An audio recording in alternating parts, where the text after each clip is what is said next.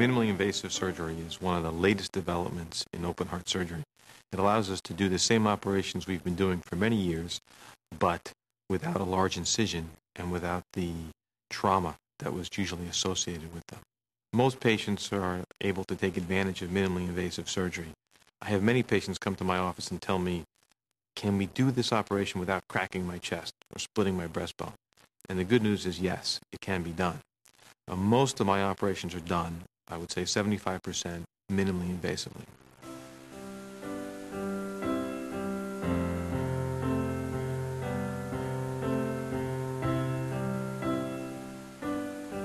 One of the major evolutions in heart surgery is off-pump bypass surgery. That allows us to do bypass surgery on the beating heart.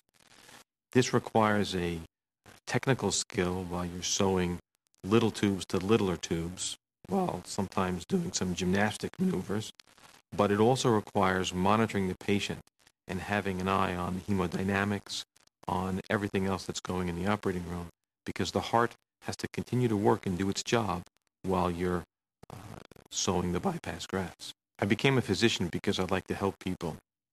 I became a surgeon because I like to see the immediate results of what I do. And I became a cardiac surgeon because that is the ultimate immediate feedback.